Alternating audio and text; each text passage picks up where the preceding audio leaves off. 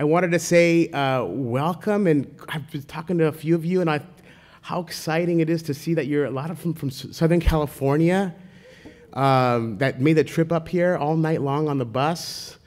Can I see a raise of hands of the people that, oh my God. Can we have a round of applause for them, please?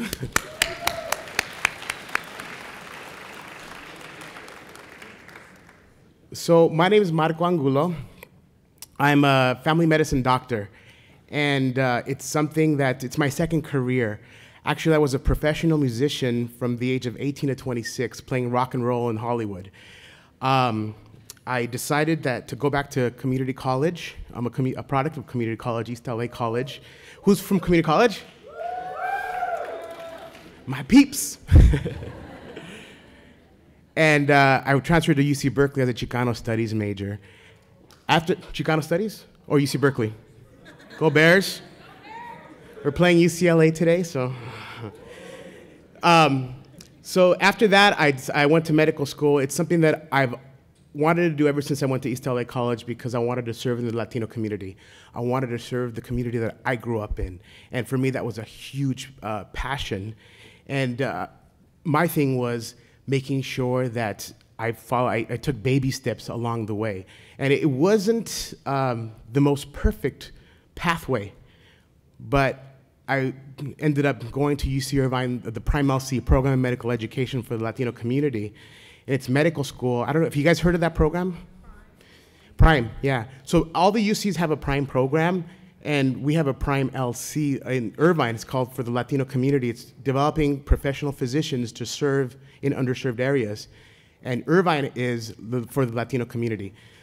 It was, for me, the dream program because I was a Chicano studies major, and it fit exactly with what I wanted to do. We actually have a table here today if you guys want to come stop by. I'll be around with the table, and you can meet our faculty and staff as well.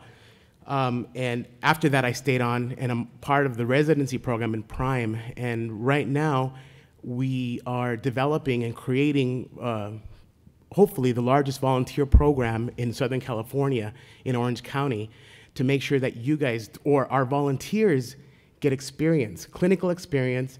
They get to be with patients, they get to be leaders in the community, and also they do research. So all our volunteers we have them do research to make sure that they take that next step. And all our volunteers right now are all pre-med. So, and we have a good ratio of people going, we're right now 100% with people going from our volunteer program. Then the next step is getting into medical school. We have a good ratio because they're such stellar students, and they go right into medical school, so it's something kind of neat to see. As far as medicine's concerned, it has been the greatest thing I've ever done in my entire life. It really has. There's ups and downs, but let me tell you, when you walk in, when you knock on a patient's door, and you think of your family members, you think of your tios, my tias, my parents, and I think I could go ahead and be really rushed with them, or I can go ahead and make sure that they're comfortable, they're treated with the utmost respect, and for me, that's a big joy with every single one of my patients.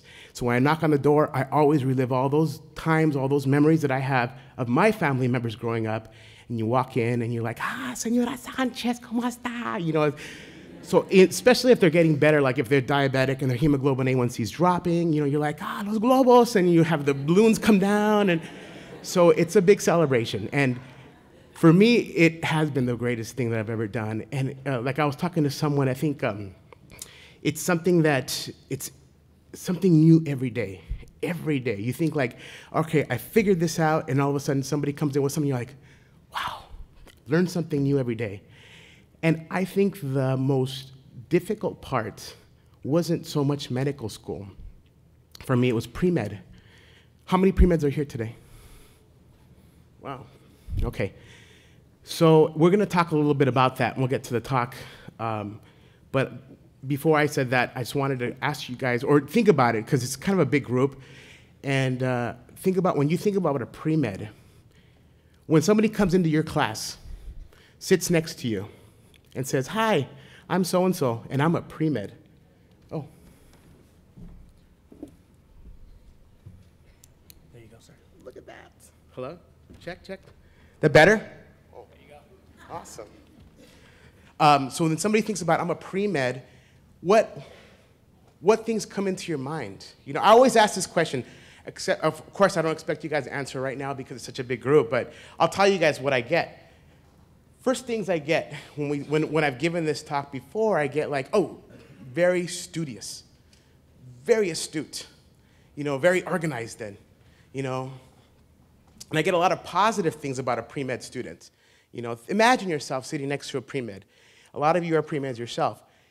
And then you start getting the real answers when you sit there and they're like, well, you know, type A personality. Well, you know, kind of not sharing their notes. Cutthroat, you know, intimidating. You know, so after a while you start asking these questions, the first part is very positive, and then it ends up going toward the other part. And it's something that's, being a pre-med is, that's the name of the game. And I think, could you guys agree with me a little bit? Okay, so you walk into that room and you go through this pre-med process. You feel like if you've been put through a mill, right? A razor blade of a mill. The guy next to you, the guy in front of you, in fact, the teachers will tell you, person left, person right, you're probably not going to see him in the class. You know, this is like a weeding out course. You've heard that weeding out course before? Okay, then you get into medical school. So you go to medical school, and it's a rigorous process as well. It's not easy. And then you graduate from medical school, and you become this kind, compassionate, warm-hearted person. When does that happen, you know? When does that happen? When you go from a cutthroat environment to like a rigorous environment in medical school, which they try their best to teach you that humanity part of it. But believe me, you know, it doesn't happen in medical school. And then you're supposed to be this altruistic, kind, caring person. It starts a long time ago.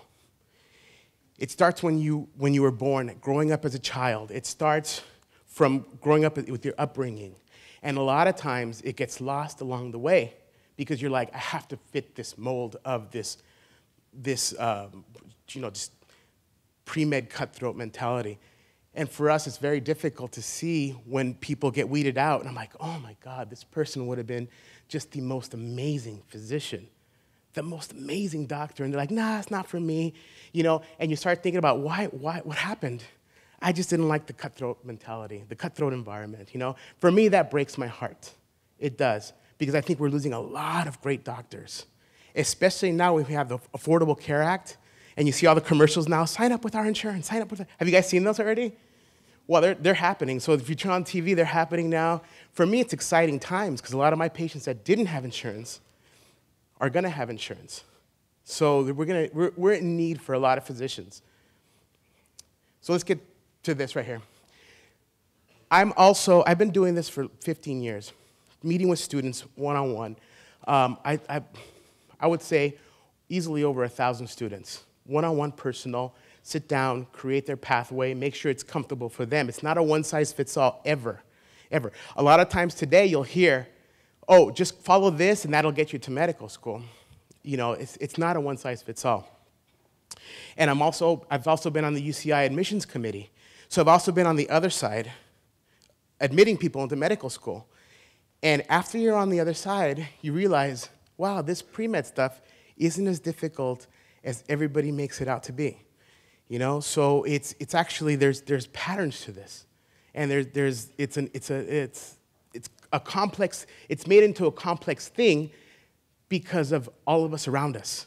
And, oh, I heard this, but I heard the dean over here on this panel said to do this, this, this, and you're like, oh, I'm screwed, you know? I mean, is that not right? So we always think undergraduate, you go to undergraduate, community college to a 4-year university, boom, straight to medical school, 4 years, boom. A lot of times, our pathways are like this.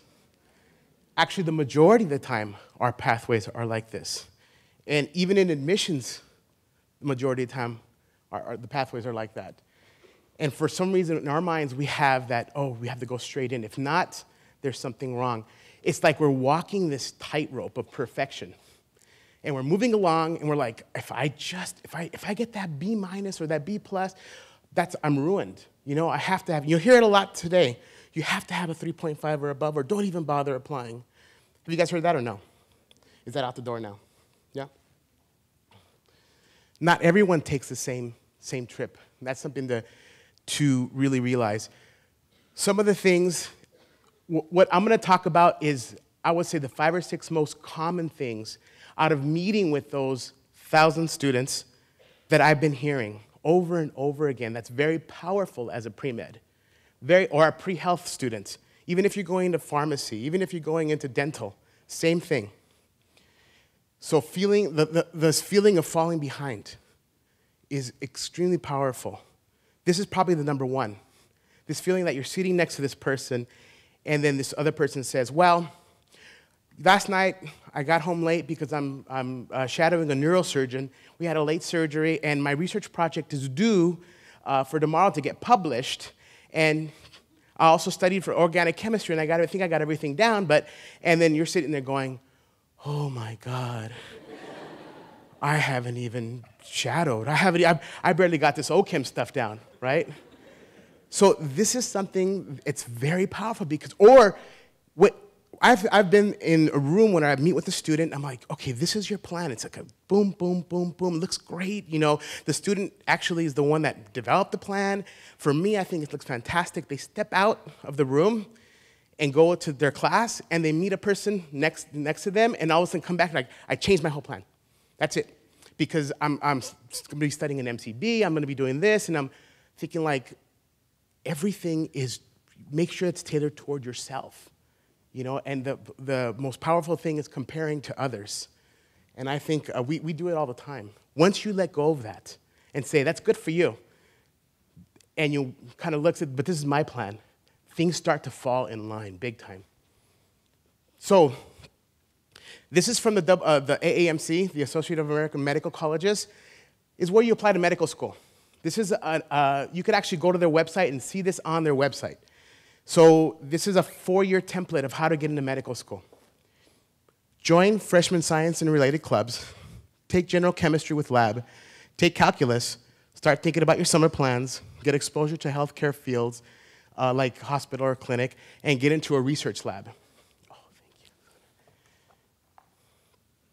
Sophomore year, this is what you're supposed to be doing. I hope you guys are doing this. Take organic chemistry, take biology, start thinking about your major, continue volunteering at a hospital. Continue with research. Now you're a leader in the club that you're doing. Meet with your advisors and discuss your program, possibly take summer school if you need to take any courses, and in summer, get a job. It's important to learn what it's like to have responsibility for your job. This is cut and paste from the AAMC. I didn't add or include anything on this. So you guys want to see junior year? All right. Take physics and biochemistry. Attend college fairs and presentations from recruiters, which you guys are here today, good job.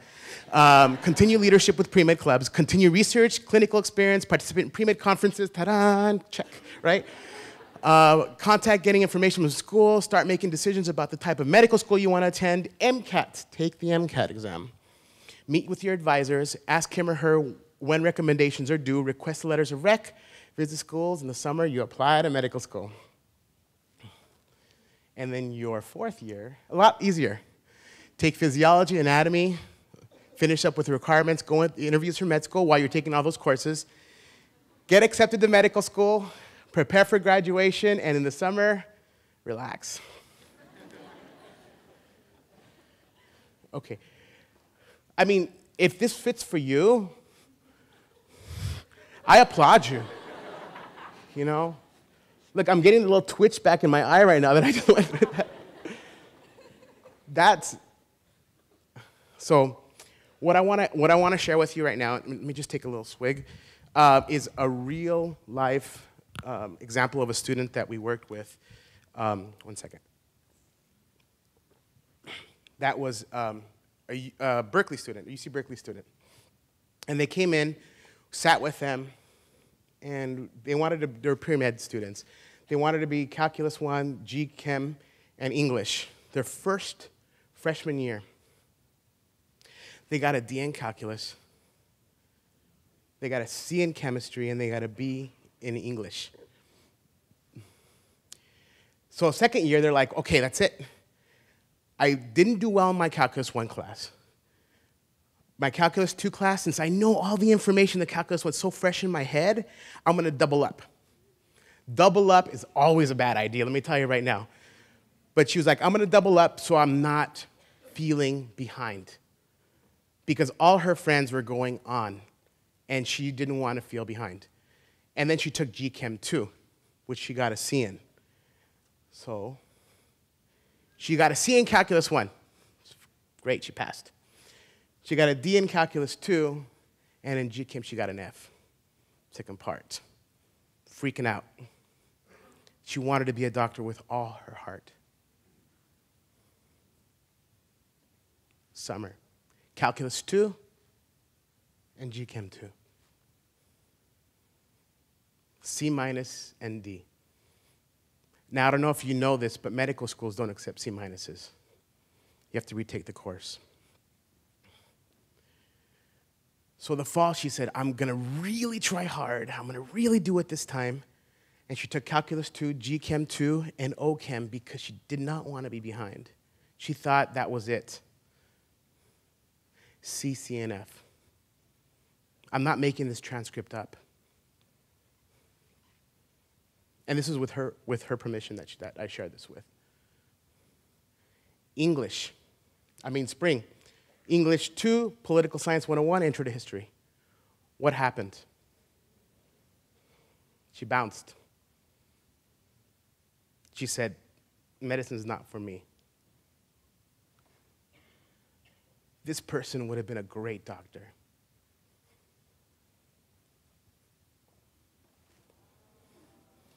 True story. I get choked up when I see this because I know her pathway. I know her story.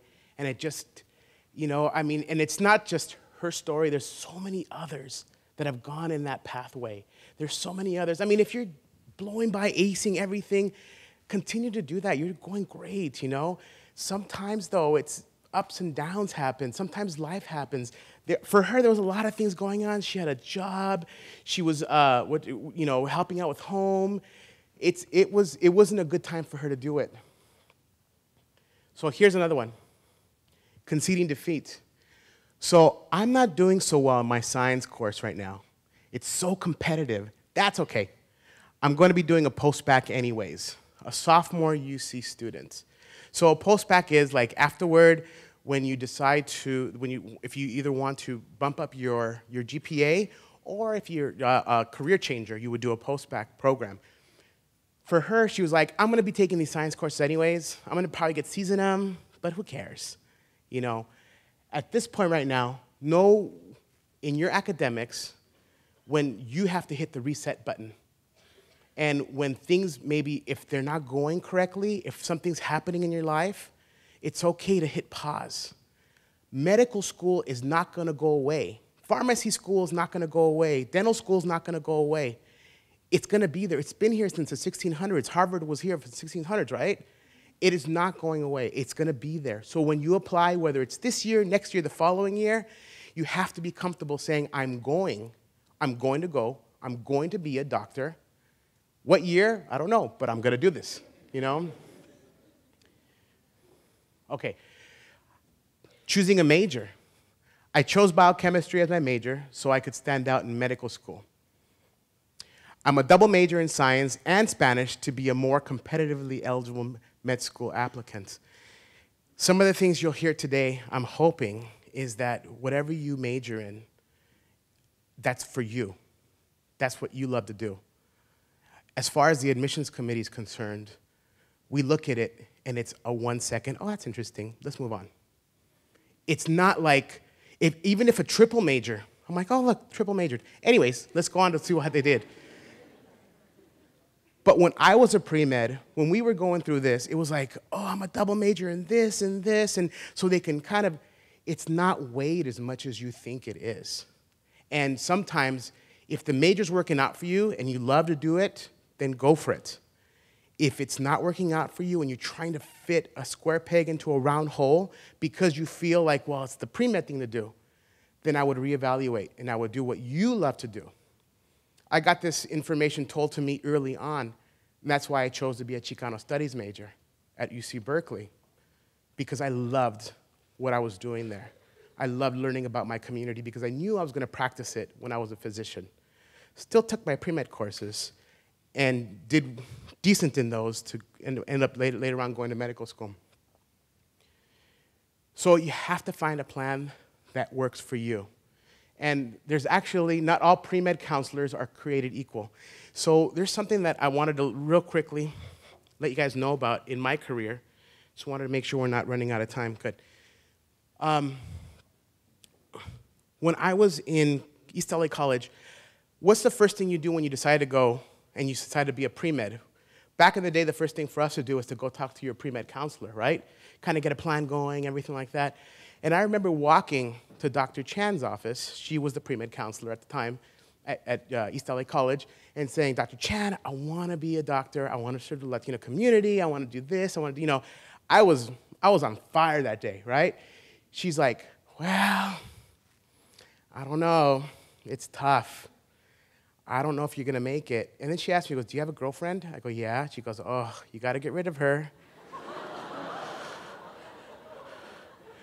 I honestly walked out of that room.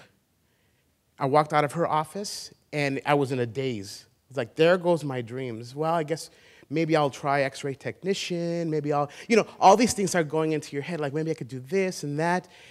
And then I ended up being a closet pre-med. Do you guys know what a closet pre-med is? Closet pre-med is someone that we sit in the back of the room, we have like a calculus book and everything like that, and then when somebody says you're a pre-med, you're like, You're doing the biology and the chemistry, and everybody's like, oh, I'm pre-med over here. You're like, I'm not. But you're doing it in case all of a sudden you come out and you're like, ta-da, guess what? I'm in medical school now. You know, believe me though, it doesn't work like that. You know, after I think the changing moment in my life, and this is something you guys should absolutely try today, I would highly encourage it. When I wrote my name up on big letters in the chalkboard, Marco Angulo, MD, and I repeated that to myself. Marco Angulo, MD. Is that going to happen? And at first, it was like I couldn't do it. Whew, it's too much respect for the MD, the profession. I don't want to be there. You know, you're a community college student at the time. You're thinking like, oh, there's no way. I'm just a community college student, right? But when you write it, oh my God, you're like, that's it. When I went to Berkeley, I stuck it on my door. Yeah, the doctor's in. You know. It was so empowering. If it's a PhD, put a PhD. Put MD PhD. You know? I say get used to it. Start thinking it. Start living it. You know? It's something that's really important. The other thing is, not all pre-med counselors are the same. This is what Dr. Chan taught me. Dr. Chan taught me that I don't want to go back to her anymore, right? She's what I classify as a gatekeeper. A gatekeeper is a person, and you may meet them here. Very nice people.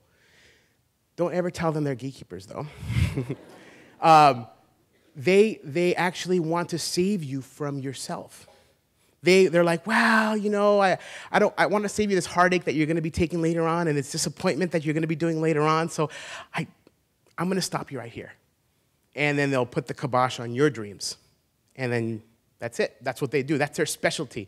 Unless you're a 4.0 student, you got like, you know, all these things going on, and then they'll be like, oh, well, you'll do fine, you know? The next one is the cheerleader.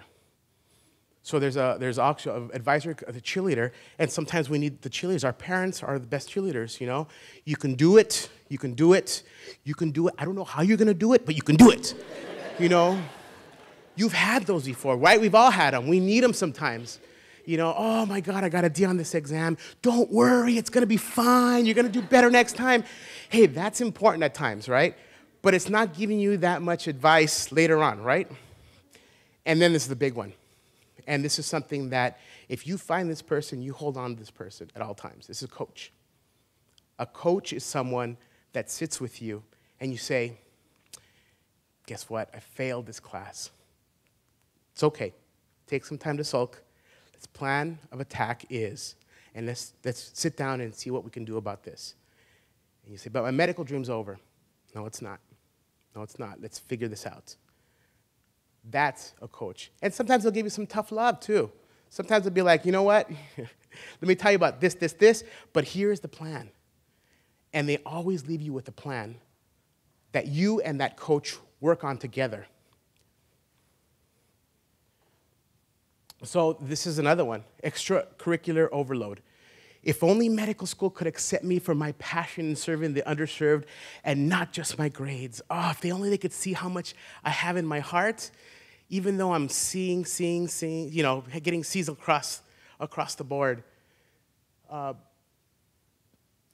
This is actually the foundation that I always give to students when I meet with them in my volunteer program. First and foremost, if you don't have well-being, if you don't have family, finances, relationship all together, it's all crumbling. You have to have a good foundation. Grades and academics are next. And the last is your extracurricular activities. And sometimes I've seen people turn this pyramid around. And they get so involved in extracurricular activities because that's instant gratification. Hey, I went to the Flying Samaritans. I know I had an exam coming up, but I'm not doing it in the class anyways. But I went over here and just to make, you know, it made me feel so good. You know, knowing where your limits are, knowing where your foundation is, I think is the most important thing. So grades matter in admissions, but not for the reasons that you may think they matter. So this is something that we always saw in the admissions committee, and I'm going to give you guys a little insights on some of the discussions we've had in admissions. Oh. So before I go on to the next slide, it's always about what have you done for me lately? How are you doing now? For us, that tells us, are you okay to start? If somebody starts really strong and all of a sudden they start tapering off, it's never this person got dumber. Never like that. It's always like something's going on. Something's going on here in this person's life that they're not ready yet to go to medical school. Is medical school out of the question? Absolutely not. But they have to correct this because just imagine them coming down and then entering medical school. And you guys have heard it, right? Medical school is like a fire hydrant. You put your mouth over it, turn it on, and all the information comes, right? That's what it's like. So are you ready with your study skills, with your family, with your you know, everything's ready to go? Are you ready to get that shot? You know? That's huge because we've seen people just like the one that I showed you earlier. Afterward, what she did, and I'll tell you real quick, she actually went out and did a post-bac at Hayward, you know, did her classes there, got really strong, did a post-bac program, and then when she applied to medical school, it was a non-issue. It's like, big deal, so what? She didn't do so well in the first couple years, but guess what? She figured it out. And sure, in medical school, man, surgery is tough to get into, let me tell you. So she figured it out. Financial aid. I've managed to keep my school debt down by working and going to school full-time. My grades have suffered a bit, but at least I don't have to worry about paying any loans back. So loan is not the new four-letter word. It's actually, you have to realize if you're working, so then when I was going to UC Berkeley, if I was working, the person next to me on the left and right, all they were doing was studying organic chemistry, you know.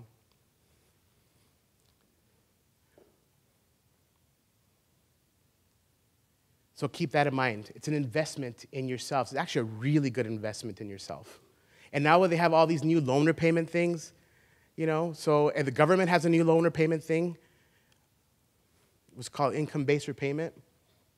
Okay, family. I'm the oldest and the first in my family to go to college. My parents depend on me for a lot. I can't let them down. I just can't. You know, family may not understand the rigors of being a pre-med student. Being selfish may be the most giving thing you do at this time, with your time. You know, now I get called constantly with my mom, mijo, you know, and she'll like ask me like, you know, what do you think? My doctor said this, and I coach her through the process. I'm like, well, ask them this, ask them that, you know. But for me, once again, when I was at Berkeley, when I was East LA College, he was like, Mom, I'm not going to be talking to you this weekend because I have a huge exam on Monday, so I'll talk to you a little bit afterward, you know? And after letting her know like 3 or 4 times, she finally started understanding. Letters of recommendation. I need how many letters of rec for med school? I knew I should have gone to more office hours. Now what do? This is actually the big one. So the first one, being behind, and this one is huge. Letters of rec, I'm telling you right now, and I don't want to scare you, but for medical school, they're a lot. They're huge. Because you can work on your application to the bone, to the T. You can actually, you know, I would say, you know, get advice from someone. Even they have like the Encarta that you pay $4,000 and they work on your app with you and stuff like that. But for a letter of rec, Encarta's not going to write that letter of rec for you. You know, this is something for us that we see that they actually, you know, speaking about who you are as a person that you have no control over. Well, actually, you do. And, oh yeah. Do you know that the worst time to ask a professor for a letter of rec is right after taking his or her class? So you've aced the class. Straight A's. You're in the top 99 percentile. And you go up to him and say, Professor so-and-so, I'd like a letter of rec from, if it's okay for medical school. Do you know that's one of the worst letters of rec you're going to get? I want you to think about it. And you know why? It's going to be the shortest letter of your life. And we see them all the time. We used to call them Berkeley letters. Sorry, Cal. It's this person is in my class. They were in the 99th percentile of the class, and they got an A. I recommend them for medical school. On transcripts, we're going like, yeah, they got an A. All right. But that's it. That's all we see of them. For me, it tells me nothing. It's a waste of paper. So in a class of 300 people, how do we possibly build a relationship with our professors? How can we absolutely do that? And it's not an excuse, and I used to hate hearing this because when I went to Berkeley, it was like the classes were 300, UCLA has them too. How do you know, it's so big, don't you understand that it's very difficult to get a letter of rec? Here is 4 steps in building that relationship with that professor. 1, go to office hours. Office hours are huge. You know why? Because they will tell you the answers to tests that are coming up. Do you realize that? I used to sit next to a physiologist, and she's like, he was like, you know, I give them the answers of what I want in my test all the time in office hours, but they don't realize it. So the people that go to office hours, they're going to score big, right? Also, it eliminates things when you're studying. So then, professor, what about, you talked about this. Don't worry about that. Don't have to worry about it anymore, right? And then another perk from that, then after that, you actually hear somebody else ask a question, and you're like, oh, did not realize that, right? And then guess what? That question ends up being on the test. And you're like, oh my God. So piecing all the information together. Make an appointment with that professor afterward. Ask yourself, is this person who I see myself building a relationship with as a mentor? And then continue discussions after that, updating them on your progress. So this is what I mean. Start your dream team. Your dream team is something that you create on your own. So right now, you guys have pens and pencils out, or papers out. I want you guys to write down 3 people that have impacted you in your life. One of them has to be a professor you've taken a course from that you've said, wow, that person really charged me up. That person really got me excited. I want you to write these 3 names down. Take 2 seconds. Doing okay with time? I want you guys to really do this. Even if you were sitting in the 300th seat, but that professor did something for you and taught you OChem and just said, oh my God, everything just opened up, I want you to put his or her name down.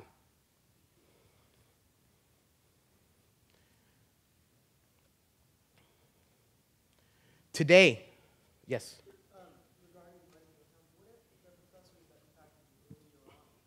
Please, please. If they impacted you earlier on in college, please write them. Absolutely. Yeah, even if you're like, I haven't talked to that person or seen that person in 2 years, write their name down if they've impacted you. No, no, no, no. Absolutely not. Somebody from the community, but at least one. At least one. Today, after this conference, I want you to send them an email telling them how much they've affected your life. I don't want you to worry about letters of recommendation. I don't want you to even think about, wow, I hope this guy responds because then we can have coffee and I can get a letter of rec. No, you are just sending out an email to someone that touched you in your life, that really motivated you, and send them an email just quick, and it doesn't have to be anything big. I have an example of an email that was sent out. Is that okay? Don't expect anything in return, just send it. You'll be surprised at what you get back. That 3 people on your dream team, that should be, hopefully, by the end of this month, 20 people. 20 people.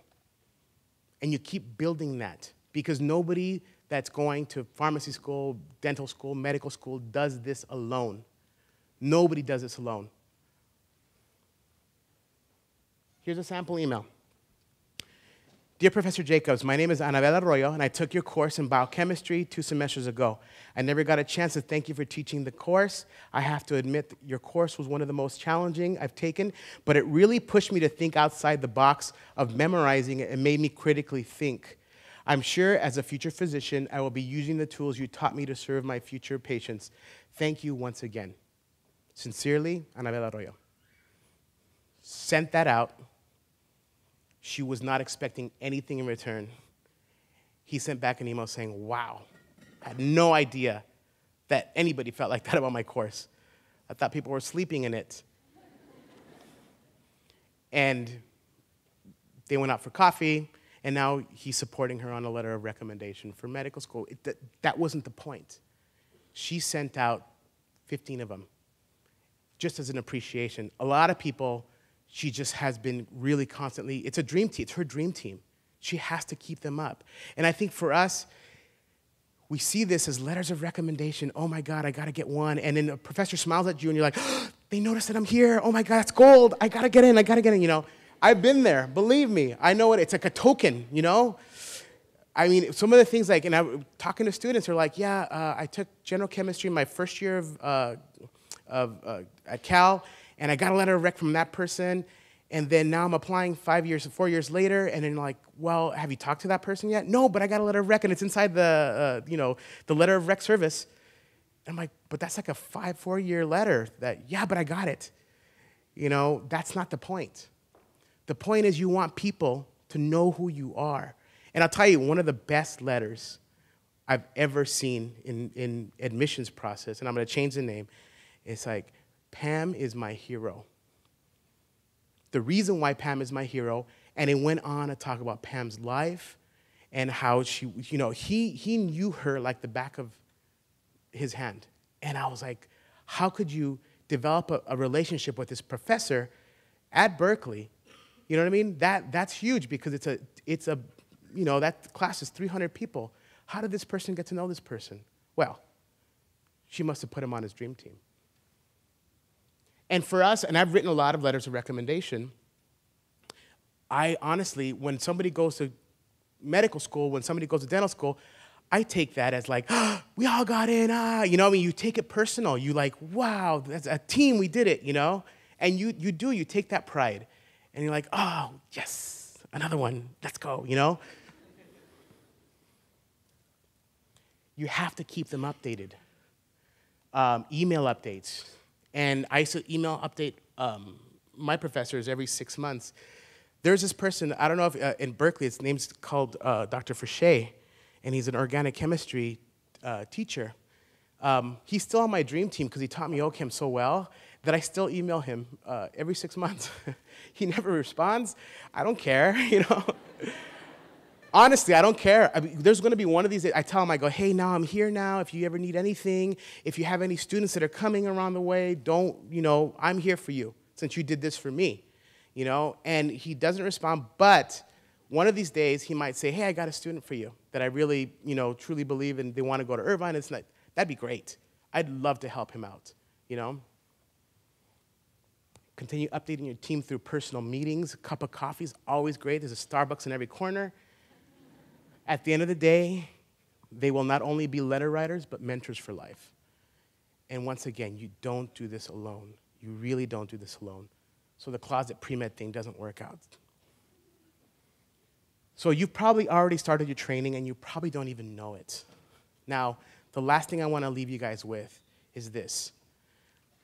A lot of us that are here today, now as physicians, as medical students, we know what you guys go through.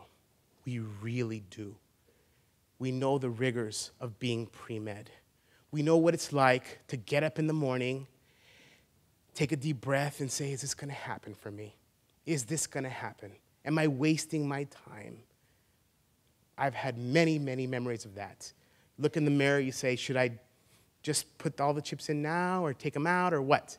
We also know what it feels like to have family members, either one or the other, say, oh, you know, time, you know, you're not married yet, you don't have kids, you know, what are you going to do now? I'm getting old, I need my doctor in my family, you know. Or you have the other one where your family doesn't even care. And they're not even supportive. They're like, I don't know what you're doing, but it seems like you're wasting a lot of time. We also know what it feels like to get back an exam, read it, and have your heart sink from here down to the bottom of your stomach and say, there goes my career. Know what it feels like. And we also know what it feels like to get an MCAT score, click on that button, it comes out, and you're like, there it goes. There goes my career. We know what that feels like. You have to understand this, and I'm going to leave you with this.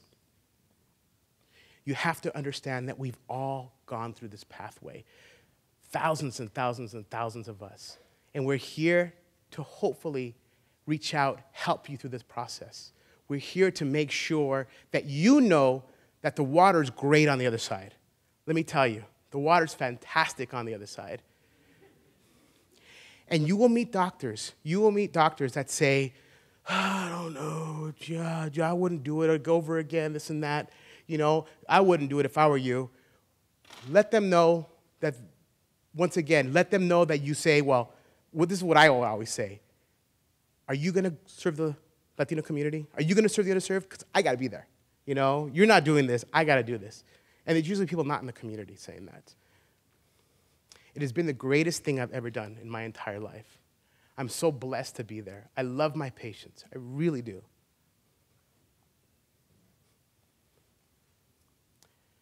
Today, I want you guys to consider yourselves MS0s. So MS1 is first-year medical students. MS2 is second-year medical student. MS3 is third-year medical student. MS4 is fourth year. You are now MS0s. You're already there. Thank you.